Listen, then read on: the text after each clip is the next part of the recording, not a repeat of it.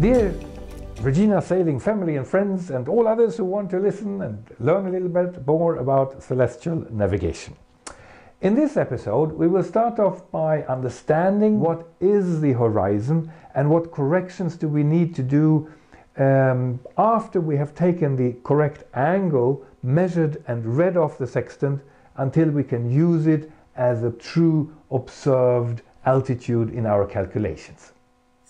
In an earlier episode, we looked at the mirrors of the sextant, and we used a tool to change the angle of the mirrors a little bit to make sure that the sextant measures as accurately as possible. That's called HS. But in our books, in our calculations, we need the observed altitude. We need to do some corrections to then get to the HO, to the observed altitude, and that's the true altitude that we measured. And let me explain why we need to do these corrections and what do we have to correct for. Well, first of all, we're looking at the horizon. The horizon is beautiful, and on a flat, calm day like this, in the middle of the Atlantic, how wonderful it is to sit on deck and play around with the sextant, because the boat is not rocking and you can do really, really accurate shots. This is, by the way, on the way from the BVI, the British Virgin Islands in the Caribbean, back over the Atlantic to Europe on our way to Bermuda. And it was dead calm. It was fantastic. We motored for 5 or 6 days. The only really minor room for improvement here was that on these beautiful days, the color of the Atlantic and the color of the sky was quite similar. So the horizon was not as crispy as it was on this picture on the Bay of Biscay on a Yachtmaster Ocean qualifying leg, where we have a dark sea and a light blue sky. It's just crisp clear. Sometimes you don't see the horizon at all, so that can be a misty day. This is an extreme that was in Scotland, and I sailed in the early morning. The sun was really bright and nicely seen on the blue sky, but the horizon had gone. So sometimes you don't have a horizon at all. I'll show you how this could look typically. It's a little bit difficult in a theory class to show how it feels to look through a sextant, but I'll show you how it goes in principle. So you take your sextant and you scan the horizon where you think that the sun will be, and it's mainly typically where the sea is the brightest, where you have glitter. And then you move the index arm to and fro, and most probably you have approximately judged how high the sun is. So you've preset your sextant to that altitude, and then you move the arm to and fro, and there the sun comes. It's a bit faint, as you can see, and theoretically, but only in theory, this is where the sun should be. It's very impractical, and that's why you don't do it, because the horizon is not so clearly visible. And with the shading glasses on the index mirror, the index shades also make the sun look quite faint. So it's very difficult to judge when the center of the sun is exactly on the horizon. On stars it's not an issue because they're so small, they're just a little dot, so you place the dot on the horizon. But with the sun you do a little trick. Namely, you have the sun here, you move the index arm, and this is how theoretically we wanted to have the sun. But what you do is you take the semi-diameter of the sun and you take that into consideration and you place it on top of the horizon instead. And that's much easier to judge if the sun is nicely placed on the horizon. We still have one possible error still, that is that we could have the sextant in an angle, so we would measure a too big angle. So that's why it's important that you tilt the sextant while you look through, forward and backward, and make sure that the sun exactly just kisses the horizon. And that is called to measure the lower limb. So here you have to add a correction. You have to add a semi-diameter of the sun. Now, in rare occasions, it could be cloudy, so you only see a bit of the sun through a hole in the clouds, and this bit that you see would be the upper limb. So in rare occasions, you could also measure like this, namely putting the upper limb onto the horizon, or rather under the horizon, but then you have to subtract half a diameter of the sun.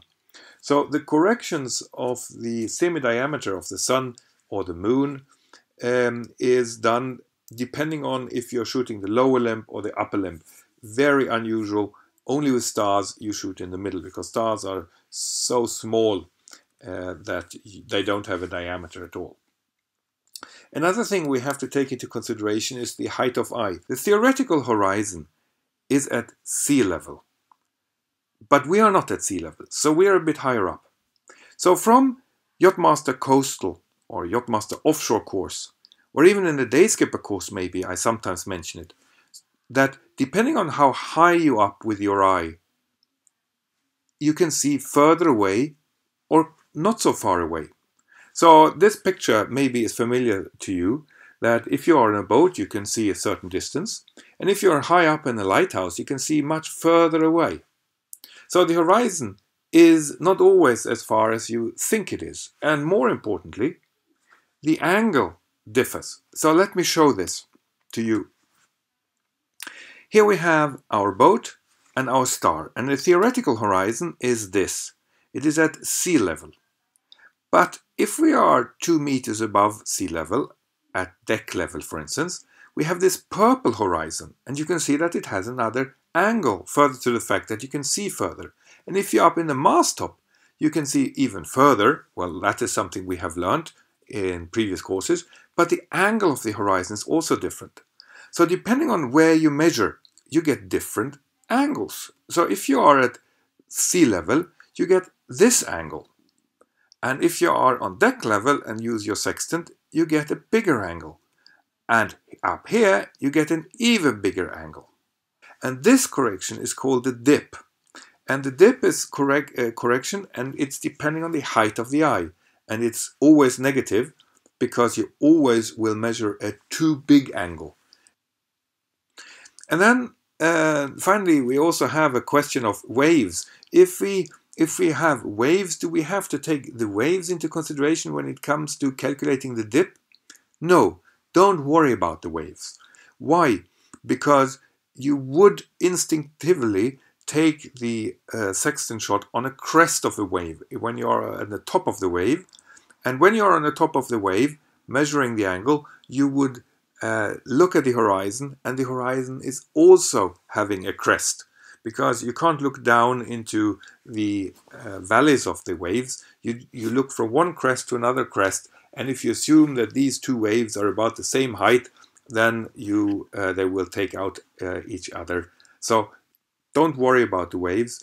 It's only a question about the eye height above the sea level. Then we have another problem, and that is the refraction. So when the sun is low, it isn't where it seems to be. So this sun is just about to disappear behind the horizon, but you still see it quite high above the horizon. And the reason is that we can look behind the horizon thanks to the fact that we have refraction. Maybe you remember that from physics. We have our little boat here and the star there, and we have the horizon which we look at, and this is the angle that we really want to measure, the angle between the star and our horizon. The height of the eye has already been taken care of in the dip, and here this angle we think that we are measuring. But if you remember, the Earth has an atmosphere, and refraction means that if a light beam goes from one medium to another medium, here vacuum and air, it refracts, it bends. So when we look up to the star, we think that it's over here instead. So we measure again an angle which is too high, too big. It also depends on the measured angle. So if the angle is 90 degrees, the refraction would be 0. And if the angle is very small, the refraction would be huge. And that's why I said the tip should be to measure the sun or any celestial body when the angle on the sextant is bigger than 10 degrees. So that's important. In many correction tables, the correction for the refraction is built into the correction for the semi-diameter. Another problem we have is the question if the beams are really parallel. Remember this picture, and where I said the star is very far away, that the beams are parallel, the one that goes through the center of the Earth and the other one that goes to us. These are only parallel if the star is very, very far away. But as soon as we use something in the solar system, we need to take the parallax, as it's called, into consideration. The closer the body, the bigger the parallax. The parallax is huge for the moon, and for stars they are non-existent. All these corrections need to be dealt with, but don't worry, we do it step by step, in 5 steps. Step number 1 is the index error. That is what I have already mentioned to you. That is an error on the sextant, where we just note if it's on the arc or off the arc.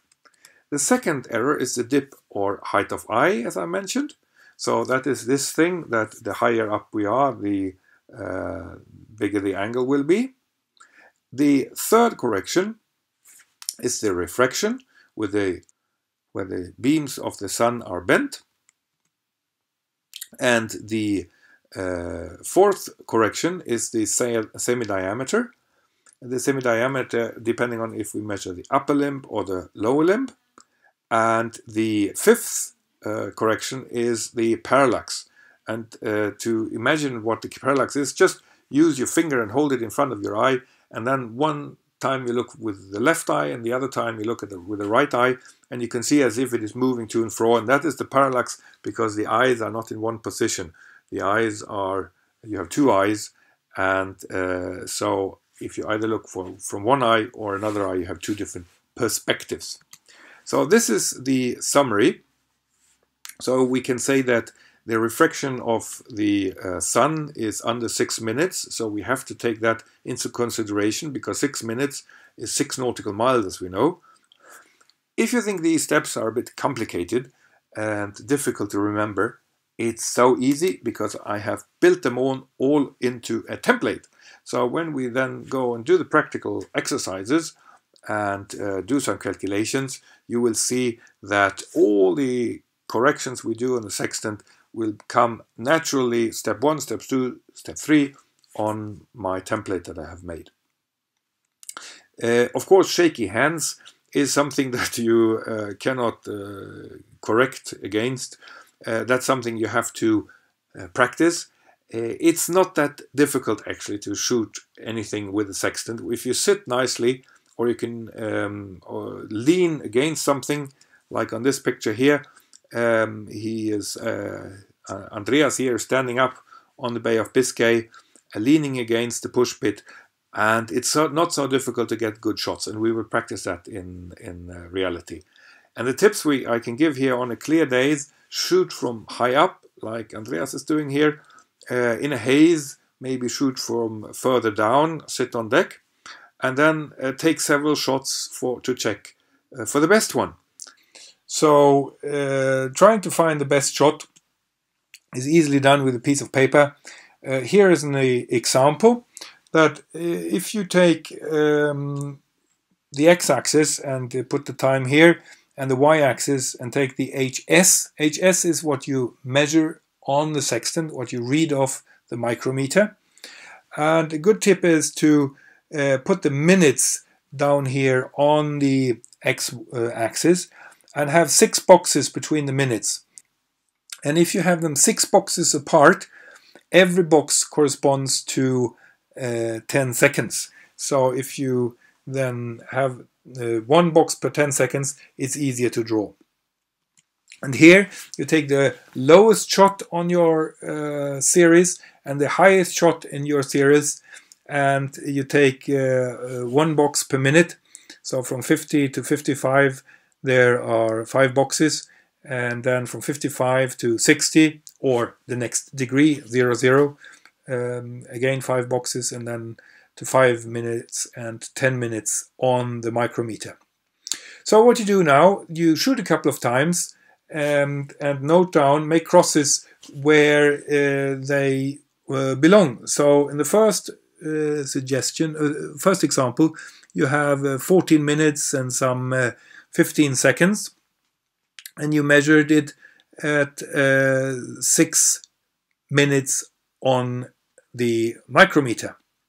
And then you note down the second cross and the third, which looks a bit strange, it's a bit off there, and then the fourth and fifth. And this off shot, that's exactly what we want to determine. So when you draw these, when you draw a straight line through them, you can easily see which one is off and which one seems to be quite accurate.